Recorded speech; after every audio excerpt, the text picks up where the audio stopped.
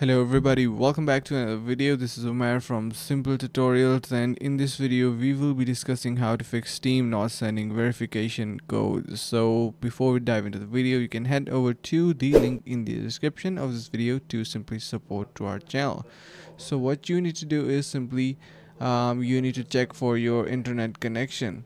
So if you do that, make sure it is working perfectly fine. Maybe run a speed test and check out the server. If it is having a downtime, maybe do some troubleshooting related to your ISP or the internet service provider. Once you do that and it feels like if it is working perfectly fine, you can head over to the server and of Steam to check if it is working correctly. And the third thing is make sure that you are not using any proxy services, like for example any VPNs or any virtual networks. If you are doing that, they limit this type of features and sometimes causes the issue. So make sure you follow these steps to